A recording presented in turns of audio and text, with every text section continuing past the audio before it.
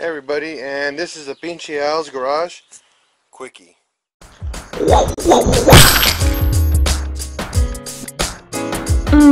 Yeah.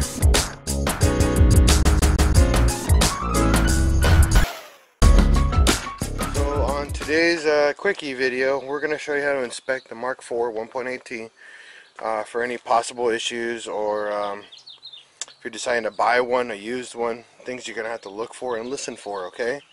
Number one, just visually, when you're looking at the Mark IV engine bay, just pay attention to any of these lines here, here, and here. Now, if you care for smog in your car, these are very, very important. You got to make sure these are all here, and feel for them. Make sure they're nice and soft and not very hard or brittle. One very important thing on Mark IVs, these coolant hoses here down below where my hand is. These right here, this one is notorious for cracking right here. Down over here by the I guess the air box and the coolant sensor. If you have opportunity to get this out of the way, the air box, you can see this, I don't know if you guys can, but I'm going to put my hand down here. See where my finger is right here? Looks like it's had a coolant leak for a while, and that's why this is all white. That's a good sign that this coolant flange right here where my finger is, let's see if you guys can see, there we go, right here. That's a good sign that this is bad and it's time to replace it. Okay. Another good sign here is the hoses right here for the heater core sit right here by the next to the turbo. So these get really hot. So you want to squeeze them, not too hard, and make sure they're not brittle or anything like that. Because those are, if you're driving and if you get hot enough, the car will literally just pop that off, and that's the end of that. You can have a coolant hose that's bad. Right here on top of the discharge pipe right here, these hoses right here have to be really, really well inspected. Make sure they're not torn in any way. Put your hand underneath here, because they're notorious for blowing right here where my fingers is underneath, because the turbo manifold sits right below it. So this gets really, really, really hot. Eventually these will get brittle and crack and then pop open right here at the bottom, and you won't know unless you're looking for it. Another good thing to look for is on the brake booster hoses. Same thing down below. Look for any cracks or anything like that. These very rarely fail, but they do fail. So just pay attention to that. Down here in front where the main sensors here are for the combi valve and the wastegate. These are also super notorious for cracking. These are plastic lines right here, and they break all the time. So just inspect and put your hand down underneath. Good word of advice, turn the car on and listen for it, and we're going to show you what to listen for, okay? See, like right here on the power steering, it's shiny. Not supposed to be shiny. This is actually like a dull black plastic, so there's a leak somewhere around here, so we got to look for that and see why it's leaking. So that's something you need to pay attention to.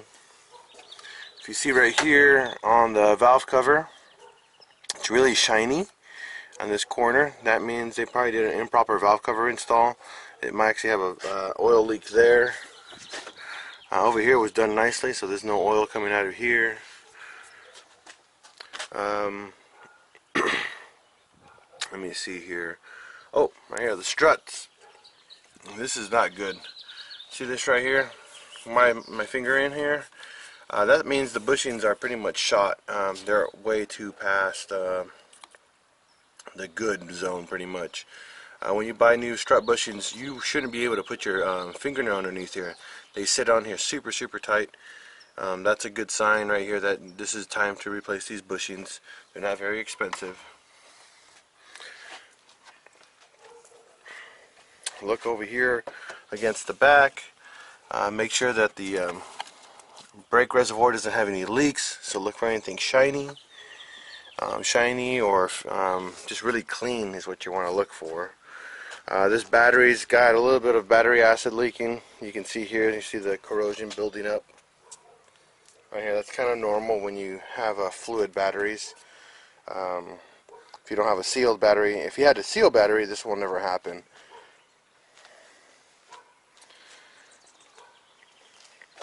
So the next step is turning on the car, so let's go do that.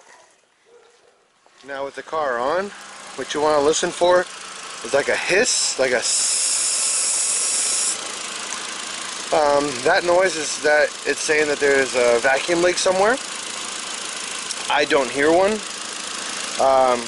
With the car cold or kind of warm, put your hand down here, wiggle the lines around, don't push hard on them. Just wiggle them. The reason why is because if you wiggle them, sometimes you'll crack open the vacuum leak, and then you'll know if you have a vacuum leak there or not. Just wiggle them like this while the car is on. If you don't hear any weird hiss noises, you're good. Now if you hear this tick, that's injector tick. You're good. That's normal. Not a bad noise. If you hear like a metal tick, like a tat tat tat tat tat, much louder than this tick, you got, could be a couple things. Could be the cam chain slapping around in there. So if it is, you'll hear it. You'll hear the noise coming from over here, or you'll hear the noise coming from the inside of here. If you hear it from coming inside here, you might actually have some valves going bad on there, or the pistons hitting the valves. It could be a couple things. We call that valve tick. But right now, I mean, if you listen to this, this is a typical Mark IV 1.8T noise. So this is good. This is a really good noise. What you're also trying to listen for is for an idle. Any fluctuation in idle, where you listen to it and then it drops or goes up. If it drops, that means you have a vacuum leak. If it goes up, you might have something else wrong with fueling. So things like that you got to really, really pay attention to. That sounds really, really good. You know, personally, for a really old Mark IV. One thing you want to pay attention to, if the suspension is any good, the shocks, just bounce this sucker, and you'll see how like the whole car wiggles. You can see that? It took about almost 3 bounces to settle. That means the shocks on these things, the shocks on this car are shot. So it's time to pretty much replace that as well, which we're going to do. Let me turn off the car again here. So the next thing we're going to inspect are brakes. Brakes are pretty easy to inspect. If you see down here where my finger's at again,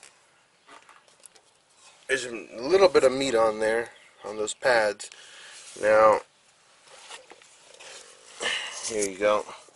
And what I mean by a little bit of meat, if you see the metal backing of the pad here, and then there's like a little bit, about a 1/4 inch of a pad right there, that means we're okay. But my concern here are the rotors. You see here, if you put your finger across it, or like that, the rotors have like a texture feel to it, and not like a flat feel to it. That means they ride these rotors pretty rough, and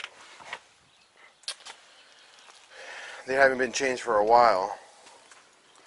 On the back, I'm actually due for some brake pads. I'm almost out of brake pad here in the back, and you can see my finger. I mean, that thing's almost to the metal. So we're gonna have to swap out and get some new pads on this.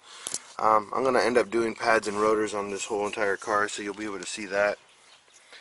The handbrake works really well on this still, so I'm pretty happy with that. Now, if you want to inspect again, like I said, inspect, bounce the car, and you'll see how like this, I can actually push this thing pretty far down, and the backs settle pretty quickly.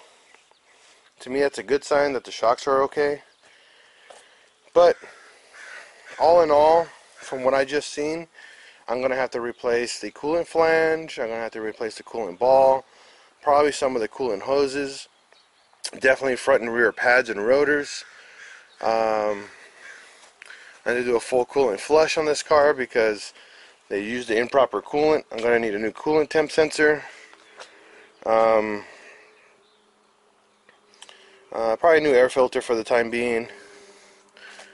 I'm going to have to find out if I can replace the power steering reservoir, because it's leaking somewhere, so we're going to have to clean this up and see where it's leaking from eventually. But all in all, valve cover gasket's going to have to end up being done. All in all, the car is really well, but that's a PincheAls Quickie on how to inspect a Mark IV pretty quickly. If you're looking for a purchase to buy a used one, don't forget these cars have very high mileage. Nowadays, you're not going to find them with very low mileage, so when you buy one, anticipate having a car with a few issues here and there until you actually get all the kinks out. So put aside a good $300 to $500 just to do the big maintenance on the car. That way, when you're done with it, the car will run freaking nice and great for a couple years to come. So thanks for watching, and this is the PincheAls Quickie.